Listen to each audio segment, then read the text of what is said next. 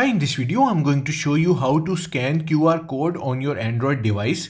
Scanning QR codes offer quick access to information, websites and services with just a simple scan. So let's start the video. Latest Android smartphones come equipped with the built-in feature to scan QR codes using the camera app, but we will use Google Lens app so that old Android phones can also scan QR codes. If you don't have Google Lens installed, then head over to Playstore and type in Google Lens in the search. Tap on Install button. Once you have Google Lens installed, open the app and point your phone's camera at the QR code you want to scan. Google Lens will automatically detect the QR code and display the content on your screen. If the QR code contains a website URL, you can tap on the link to open it in your browser.